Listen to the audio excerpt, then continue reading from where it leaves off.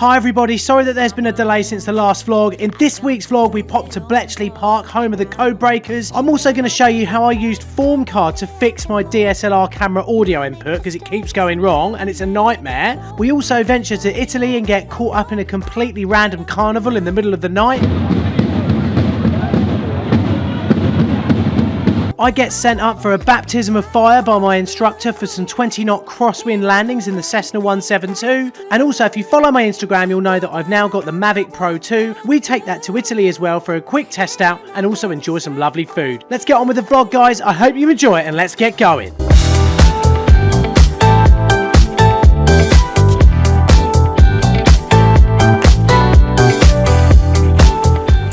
So then guys, welcome. Today we are at Bletchley Park in the centre of the country. Bletchley Park, if you haven't heard of it before, was used during World War II as a centre for gathering Morse code messages, often encrypted, and then breaking them down, finding out what those messages were, and then effectively using the information that they got to use them on the battlefield and save lives, and also, you know what was coming. This is the famous Manor House. During World War II, the government housed the Government Code and Cipher School here. They were very important in breaking the Axis powers' encrypted Enigma and Lawrence ciphers. The Enigma machine is probably the more famous one that you're going to have seen, but also among its most notable early personnel was the team of Alan Turing, Gordon Welshman, Hugh Alexander, and also Bill Tutt, all of which were absolutely amazing mathematicians, and also all this work culminated in the development of Colossus, which was the world's first programmable digital electronic computer. Guys, I cannot stress this enough, without what they did here at Bletchley Park, the mobile phone that you're watching this on now, or the computer that you're watching it on now, might not have even existed in the form that it's currently in front of you. So, sorry, so we're inside the famous Manor House at the moment, trying to be a bit quiet because it is a museum. It's an amazing place to have been in the war. It must have been absolutely buzzing with activity. But there's a lot of young people here. The average age of people here must have been about 25. They're at home still, or they're in the country. You know, the local pubs are still open, all that sort of stuff. There must have been a lot go on here outside of code breaking. This just must be a story in itself. Bletchley Park was also the home of the bomb machines devised by Alan Turing with the help of his colleagues. The bomb machine was used to find out what rotor settings were being used on the Enigma that day by the German army. Now, I'm not going to go into how the Enigma machine worked, it's very complicated. I'll leave links to the Enigma machine Wikipedia page and also Bletchley Park at the bottom because it's such a complicated subject, it's best you go off and research it yourself if you're interested. That being said, I found one of the most poignant parts of the whole day was the fact that sometime information couldn't be acted on, so if we knew that there was a planned German attack against British forces, we'd have to make a call as to whether we were going to react to that because we didn't want the German army to know that we'd broken their code. Obviously, all the operations at Bletchley Park were top secret and all the personnel who were on site had to sign the Official Secrets Act. I'm going to leave Bletchley Park with a brief recording of one of the ladies who worked on the machines. I remember one sad occasion. The girl was sitting typing away, you know, in the middle of the night, and all of a sudden she burst out crying. And she typed the name of her fiance's regiment, and then underneath she typed heavy losses, and she just couldn't go on with it. But that was the sort of information you got. It was rather nerve-wracking. Still to come in this vlog, there's flying, diving, carnivaling and droning. But next we've got some riveting camera maintenance, yow! Right then guys, a very rudimentary setup today because I'm about to go on holiday, so I'm not actually filming on my normal camera. This is my normal like vlogging camera here. I'm actually filming on my smaller work camera that I use for the other channel. I've had problems in the past with the microphone input on the actual side of my DSLR, especially on Canons because they leave them quite kind of exposed, and I've had problems with it in the past getting broken. I had the old Rode video mic and that had a moulded in wire to it, so if that breaks, your mic's broken. Thankfully Rode have now let out this amazing new Video Mic Plus, which is quality. There's some features on there that quickly run through it. The mic turns on and off when you turn your camera on and off. That is like the biggest thing. The amount of times I've turned my Canon on, gone to do like a piece of camera or some sort of shot, forgot to turn the mic on and it's ruined the whole thing. So I would do a really in-depth review of this. I actually bought a dead cat for this as well, and I've done some sort of wind reviews at my local aerodrome, which is bloody windy, so look at this. But anyway, we're not talking about the gimbal, we're not talking about the mic, we're talking about how I'm going to try to protect this input here. What I've bought is this stuff. This is form card. Apparently you melt, make and mend. So all I need to do is remove a form card bit from the packaging, make sure the sticky glue dot is removed, fill a cup with boiling water, let it cool down a little bit, drop form card in. When it goes floppy, it's ready. Then I should be able to mold it around what I want and then leave it to go hard, and that's it. So what I'm thinking is I'll use some of this form card to sort of mold around this, and what I want to try and do is catch the little buckle for the actual strap for the Canon. I never use the strap for my Canon because it's always mounted on the gimbal. You can't have a strap with a gimbal, it'll just get in the way all the time, drive you nuts. So let's give this a rinse now and see what it's like. Get my phone card ready. Oh yeah, right there.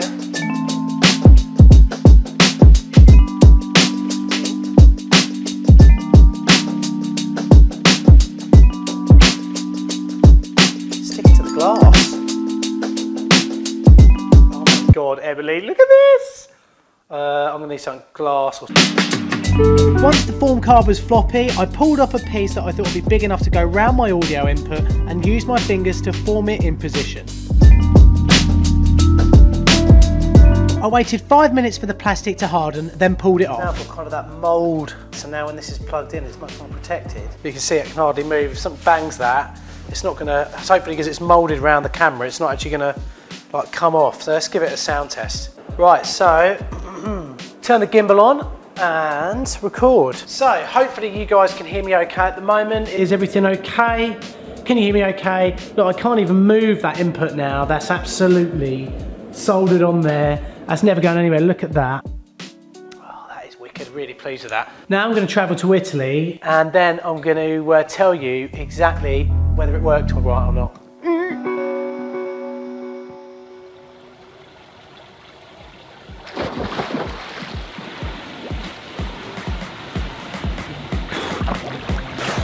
Yes!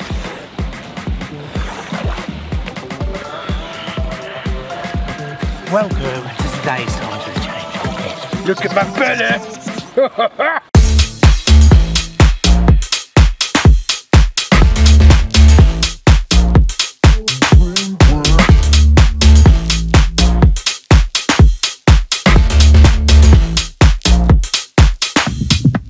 So 10 of my mates, Bumhead and myself, rented a villa about 40 kilometres north of Rome. We decided we were only going to go there for 5 days, a really quick break, and it was great to be able to do that halfway through September when the English summer was waning a little bit. Hey guys, yes. Dr. Schneebly, Nodage, Addy Waddy Boobar, Roro, Koza Wazza, Bumhead. Also we have Adam and Princess Leia. Also one other thing, we discovered the best song ever of a holiday called Creamy Man. Creamy Man! Here's a segment of it now. Creamy Man, take me to the high in the chosen life, got you understand. Creamy Man. If anyone from the band The Cream Team do have legal representation, then get in contact with my people. Yeah, I'll leave a link to that in the description below. You can check it out on Spotify. Enjoy. Okay, the latecomers to the pool were Cleo, her boyfriend Craig, and Steve the Weave. We spent our day swimming in the pool, reading books on the sun loungers, drinking far too much wine and far too much beer, playing cards, and also having far too many barbecues. How's it going, guys? Oh mate, I could never be a chef, Craig. 100% never. Dude, I mean it's hot enough just here now, let alone being in like an enclosed kitchen where it's baking hot the whole time. So here's to the chefs out there, because you guys have got it bad, we've got it good. At the moment I feel your pain.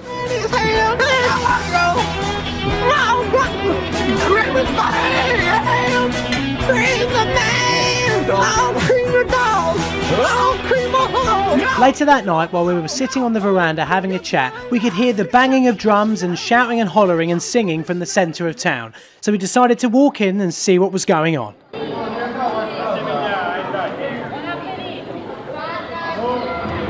Che nasce nell'anno Domini 2016 dall'omastro Cencio. What's happening, Craig? Tell everyone what's happening. I'm really not sure. I don't know why we came here or what we're expecting, but so far... So weird. Right now we're in a town called what? We're basically in their main square at the moment in their town that they're at, and there's something happening. There's like a festival going on here at the moment, so we're having a look and just coming out here, seeing what's going on. A lot of families about at the moment, lots of people. It'd be nice if we could find someone who speaks English so we can interview them about what's going on. I speak English. I know you speak English.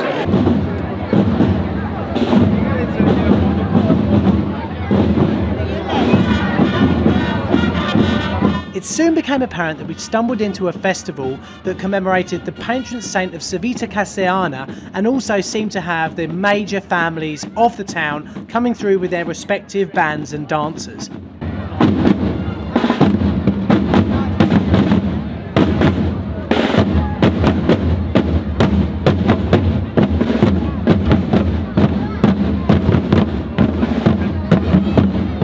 The whole thing culminated in the major family sitting on the stage whilst a huge trumpet fanfare signalled the arrival of all of the families. It was a steamy hot night and one of those things you can only stumble across when you're in the rural parts of Italy, and it was absolutely wicked.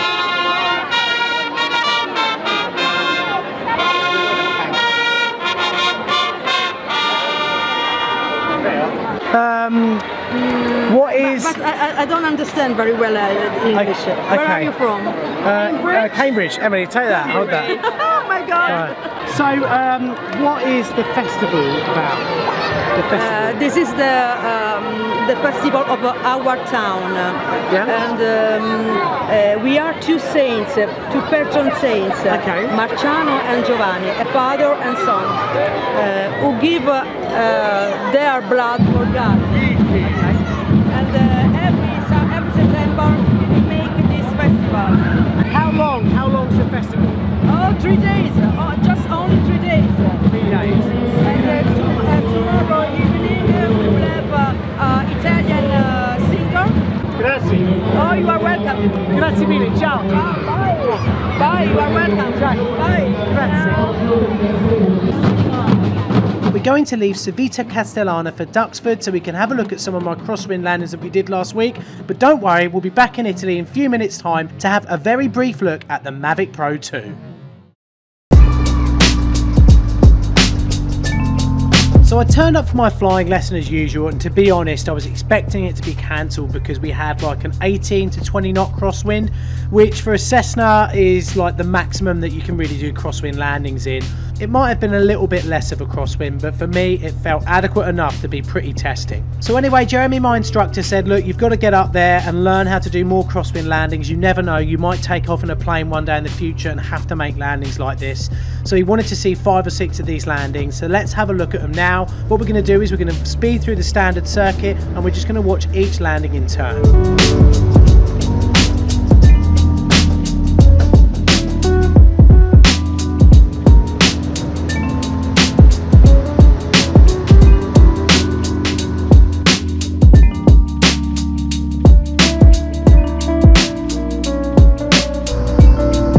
So we're now on late final, we've got full flap, so that's 3 stages of flap, and as you can see the wind is going from left to right across the front of the nose. The nose would usually be obviously down the centre of the runway. I'm putting left aileron in and then I'm going to kick the right rudder in a minute just before touchdown to straighten the plane up, and then we should touch down about now. As you can see, it's a lot more challenging to land the plane when it's in this kind of configuration. It's just really, really difficult. Let's have a look at a few more landings. The last one I think was my best, but there were definitely a couple of bumpy ones on this one as well. So let's check them all out. You can really see here the way I'm having to crab the plane into that wind that's going left to right across the runway as we look at it, just to make sure that we stay on the centre line of the runway and then use the rudder right at the last minute to straighten the plane up so we get a nice straight touchdown. This takes practice. I've not done it loads myself, so that's where you're going to see some ropey landings as well.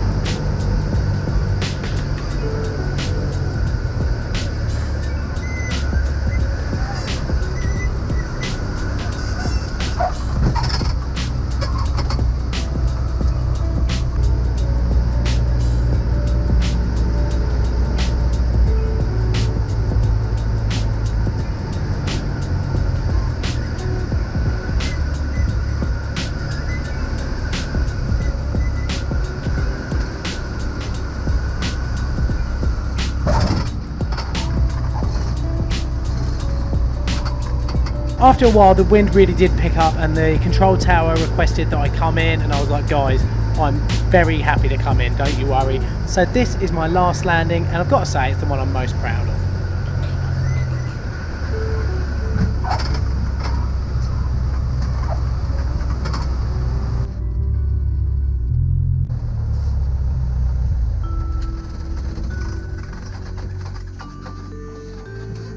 They've definitely got to be the most challenging landings I've done in a while. Oh, that's done me.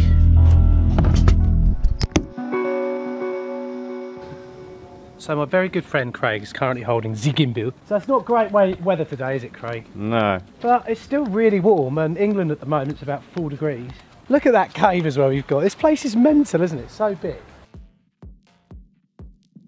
So I've not done a great deal of flying with this beast. In fact, I've only flown it once. So I thought it'd be a good time now to take it off. The new MAVIC Pro 2, 1-inch sensor. My God, the sensor on this thing is ridiculous. What I love as well, I like that. It's a nice little addition. Screwing in your bits like that. I would do a proper review, but I can't be bothered, Craig.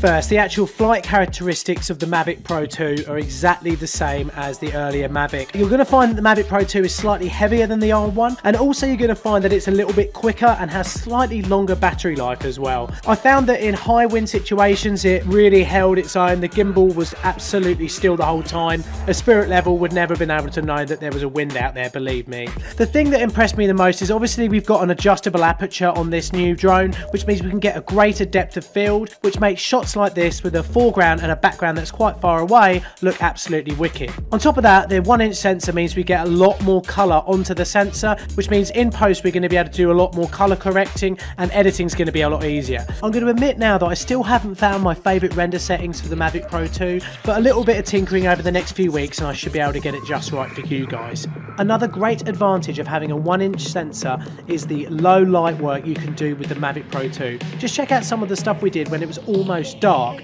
With the old MAVIC, you'd never have been able to get shots like this.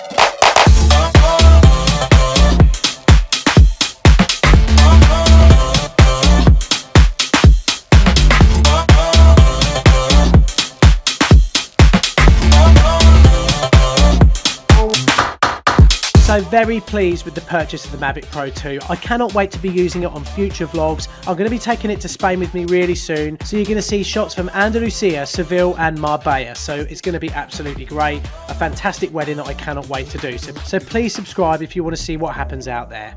I had a great time at all the destinations in this vlog, especially with my mates in Italy. We try to go away once a year and sometimes it's not possible, and it was just great to get away with all our mates this year and have a really good catch up and a nice bit of drinky poo as well. Thanks ever so much for watching the vlog this week, guys. Please come back next week. Please hit that subscribe button. That's what this is all about. I want you guys to subscribe. Also, I'd like you to tell me in the comment section below, if you've got this far, how you think I can improve my vlogs. I will read every comment and I'll reply to everyone as well. Thanks ever so much for watching, guys, and I'll see you in the next vlog. Peace. Creamy man, take me to the high, the chosen life, got you understand. Creamy man, know that in my body, I wanna say that I you say. Creamy man, right.